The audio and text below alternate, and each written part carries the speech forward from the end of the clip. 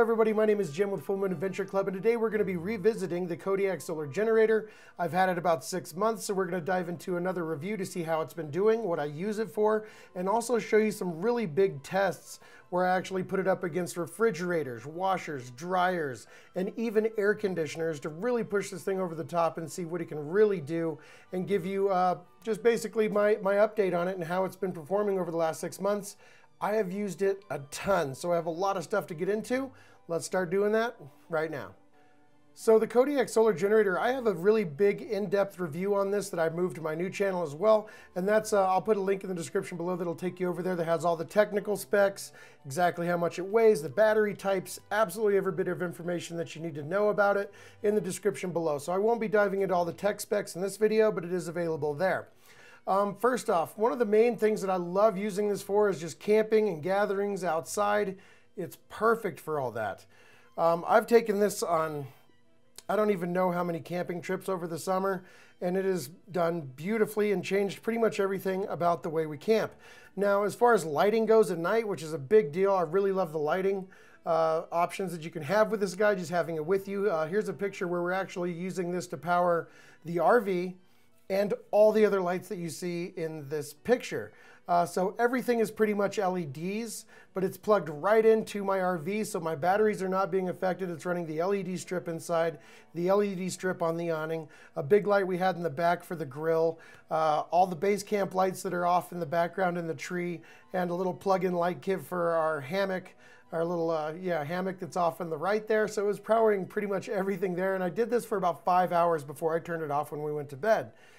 100-watt solar panel the next day, completely charged it back up, and we did that again the second night. So it lasted perfectly all weekend. I wouldn't have even needed the solar panel because we got nowhere close to draining that 90 amp hour lithium ion battery. So it did great for that. And one really huge thing that I love about having this guy that I never really thought of until it got really cold and we were camping up at Chins Lake, which is at about 11,000 feet. It's really high up there, and it was pretty cold. It even snowed when we got up there, just a little bit when we first got up there. Was heat, and usually say my girlfriend's very cold, and I would have been cold that night because it was freezing. So we each took a tent, and I set up my tent, and I used the Mr. Heater, which is a great little heater, but I used that inside. And for her, I plugged in the Kodiak Solar Generator to an electric blanket. And that kept her super toasty warm the entire weekend. I asked her about it and how it went. It was great. And in my tent, you know, I had that big red glow, so it was kind of bright. And also you're using, you know, a gas appliance and a enclosed tent, which can make you nervous, but the Mr. Heaters are pretty safe. And so we both were completely cozy, and I gotta admit, I don't think I'm gonna be using the Mr. Heater anymore for that kind of thing, because it'll run that electric blanket, and the electric blanket that we had uses almost no energy. It was like 15 watts, 20 watts, something like that, and just a little twin size. But you could get a queen, and I think they only use like 50 watts. And that generator will run that electric blanket easily for 3 nights. Easy, without solar or anything else. And everybody was completely toasty and warm. I think that's awesome. It's completely quiet, and you don't need any propane, and everybody was snug as a bug. You could even have 2 of them if you wanted, one below and one on top. So that's the way I'm going from now on as far as staying warm. I'll take the Kodiak Solar Generator, hook up an electric blanket, and everybody is toasty warm. That's awesome. So even if it's snowing outside, you're gonna be good to go. That's one of my favorite things about camping with that guy. I also use it to charge up all of my electronics. I have a little fleet of RCs for cameras and just different camera angles, my drone, solar lamps, speakers. I have a Bluetooth speaker that I haul all over the place, and it takes a lot of power because it's nice and loud, which I like when we're out there and we want to, you know, jam some music. And it keeps everything topped up beautifully. You can charge it with a car, you can charge it with solar, or you can wait till you get home and charge it there. But it's been working beautifully for camping stuff, and I always have lights, and everybody always has their devices charged, and everybody's always happy. All my camera gear, everything, I never have to worry about power while I'm camping, which is great. Now with the RV, as far as the RV is concerned, I've been using it a ton, plugging the RV directly into that 30 amp plug that it has right on the generator, which is awesome. A couple times I overextended my power usage on my batteries, and we were listening to the radio and all this other stuff was going on, and I drained them. And it was only like 7 o'clock. We still had a lot of night to go. So guess what I did? I pulled out the Kodiak Solar Generator and I plugged that right in, and boom, we had all of our power restored. The converter was charging the batteries, all of our lights were on, turned back on the stereo, just a little bit quieter to save a little juice, but the entire RV came right back to life like nothing had ever happened. And otherwise I'd have had to have started the front engine to like charge up my back battery so I could start the generator, and that generator is blowing exhaust on everybody and it's being really loud at night. It's not fun. The Kodiak's completely quiet, and the RV was just brought right back to life. So I think it's an amazing add-on for the RV, and I've used it a ton. It's great. So for that regard, it's awesome, and especially if you have an RV and say you don't want to run the generator, your batteries are fine, but you want to be able to use all the outlets in the RV. It's just like being plugged into shore power. You plug it into that guy and then boom, all of a sudden all the outlets in your RV work, so your kids can plug in iPads or phones or whatever they want, charge stuff, and every plug works, and it's just like you're plugged into shore power. So I think that's an incredible thing to have, that 30 amp plug on this guy. I've been using it a lot. As far as big testing goes, that's another thing that I really love about this guy, is that I've had so much fun really trying to push it over the top and test it against huge appliances. Okay, so we're talking refrigerators, washer, dryers, stuff like that. So let's talk about the washer dryer. Now with a dryer, if it's an electric dryer, this is not going to work for you. Electric dryers, all electric, usually run off 220 volts, and this only it has 110. Also, they use around 3,000 watts. Electric dryers are super power hungry, one of the biggest things in your home. So it won't work if you have an electric dryer, but here at my house, I have a gas dryer. So you just need the electric to turn the drum and light up the pilot and get the gas going and all that stuff. So it did work for me because I have a gas dryer. Now on the washer, it ran it no problems, never struggled, did just fine. I did a huge load of laundry, just like topped it off with like tons of stuff, and then started the cycle, ran it through beautifully, and then threw everything into the dryer, started that up. It did start the drum and it got everything going and it ran through the full cycle. So I did an entire load of laundry, which is awesome. If your power's out, or if it's an off-grid situation, or if you just have an off-grid house that you're not hooked into the grid with. Very, very cool, because it had no problems with the washer. So most people would just use the washer and then hang their clothes out to dry. You're done, boom.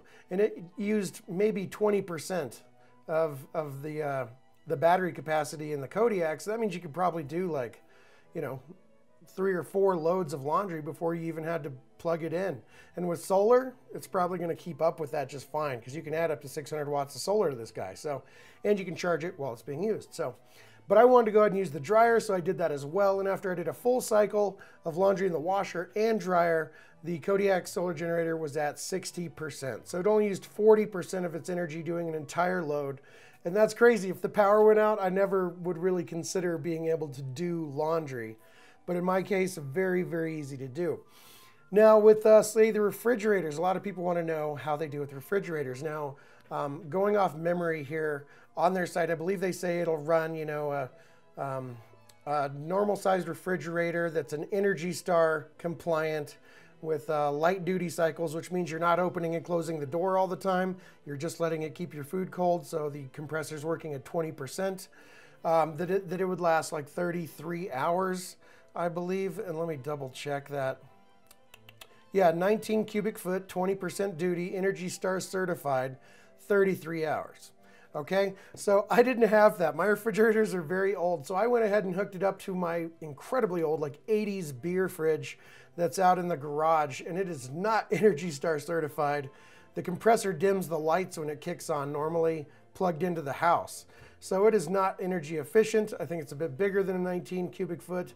And we were using it all day to get drinks out of and food and blah, blah, blah. So the compressor was doing way more than 20% duty. And it lasted 12 hours on the big guy, which is impressive. It was pulling over 600 watts when the compressor was going, and it was going a lot because we were using that fridge all day. Practical use, practical applications. And so 12 hours was still very impressive. It'll get you through a power outage in most cases. And that's if you're opening and closing the door a lot. Keep it closed and you have a better fridge, probably gonna last a lot longer. Used it on my refrigerator in the main kitchen, which is a little bit newer, but still very old, over a decade old, not Energy Star certified, and a little around the same cubic square footage. And it actually made it, let's see, the first one was 12 hours. This one was 15.5 hours. So it did a little bit better, but again, we were using it all day. It was like, you know, we had people over and people were opening and closing that guy all the time. So practical use, it lasted about 16 hours, which is still really good. So I have no doubt in my mind that if you had an energy efficient or Energy Star brand new fridge and you didn't open and close it like crazy because it's a power outage, I have no doubt that you could probably get up around that 30 hour mark, which is very, very cool in a power outage. So what else? Also, we did the washer dryer. We covered the refrigerators. Also, I have another video on this.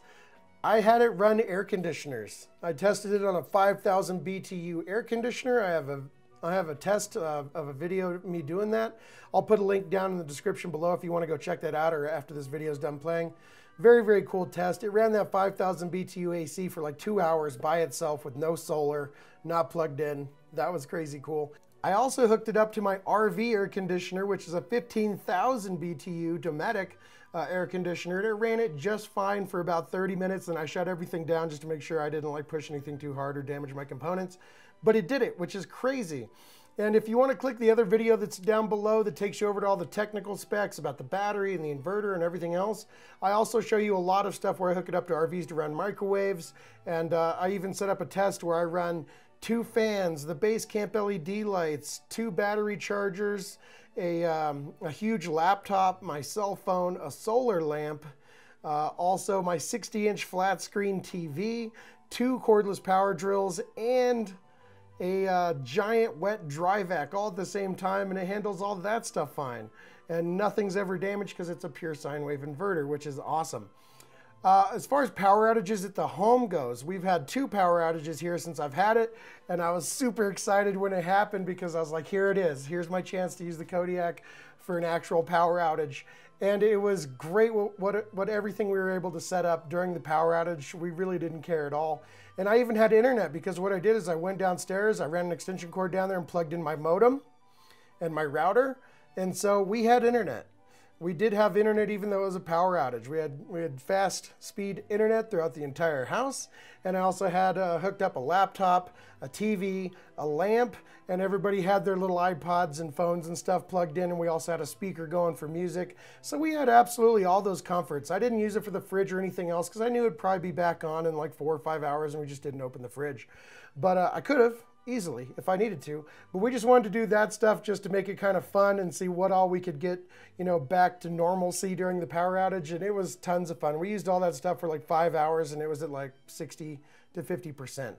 So we could have easily done that all night, and then I could have charged it back up with solar the next day, which is awesome. So we wouldn't have been worried about anything at all. And if the power outage continued to go, we'd probably switch that over to the fridge and add a bunch more solar. But I'm very confident that this guy'd be perfect for any off-grid situation or power outages. It was just fantastic. As far as cons go, I've been trying to think about things that I would really want to change or things I don't like about this unit so I could tell you so it doesn't just seem like I'm just in love with everything about it. But to be honest, I kind of am. Negative things that I guess I would change is the USBs. It has 4 USB connections in the front. I wish those were powered directly off the battery. You do have to turn on the unit with the inverter for those to become active. I think it would be better just to have the USBs powered all the time, but it's really not a big deal. It runs completely silently with the inverter on. The inverter uses like 10 watts while it's running, which is very negligible, not going to be a big deal. But I wish those were connected directly. I think it makes more sense. Other than that, what was the other thing? I had one more thing that I wish it could do. Oh yes, I wish it had both solar input charging ports could charge at the same time. So it has one port that'll charge 600 watts of solar, the big guys, real big connection up top. And then it has a smaller connection down below that you can plug in the Predator panels, or when you're charging it off your home adapter, the AC adapter, that plugs in there. And it handles a less amount of solar current, but still that's the way you charge it usually when you're using the house and smaller panels, stuff like that. I wish both of those could charge at the same time, but I'm pretty sure there's a switch, so you're either running off the big guy or the little charge cable. And I wish you could do both. That'd be kind of cool. Just for energy, for the future reference, I think you should fix those 2 things. But man, neither one of them are a deal breaker at all. And I can't think of anything else negative about this guy. I've absolutely loved using it for pretty much every situation. And I pull it out for even small, silly, little things. My buddy needs his cell phone charged and we're all sitting outside. I'll just bring out the Kodiak, sit it on the table and say, plug it in.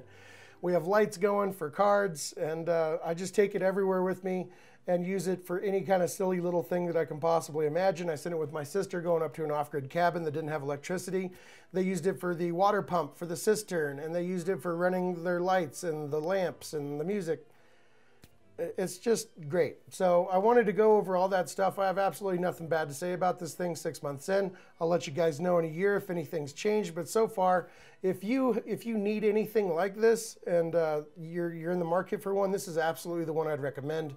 I've tried 4 other solar generators and they went back. They went back to the store. They're too heavy, or they just don't have the same functionality that this guy has at 20 pounds with everything that it'll do and all the crazy stuff that I've had it run, washers, dryers, and air conditioners. Nothing else is even close as far as I can tell so far. So if you want to save 20% on this guy, Energy is still giving me that coupon for 20% off anything you buy when you click the link down below. Accessories or solar panels or the Energy Kodiak itself, you'll save 20%, which is hundreds of dollars off this guy. So that's very nice of them to continue doing for me. And if you want to call in and just use the phone and call Energy and order whatever you want, you can use the coupon code word adventure. And that will also get you 20% off everything. And they'll know that it came from me. So hopefully they'll keep sending me fun stuff to test and share with you guys, because definitely, I'm definitely enjoying the generator so far. So I think that about covers it for the 6 month in review and all the weird, crazy, big stuff I've been testing on it. So I'll keep testing it and we'll see how far we can push this guy. My name is Jim with Full Moon Adventure Club. If this video helped you out, please like, share, and subscribe. And until the next video, I just wanted to say thanks so much for watching and happy camping.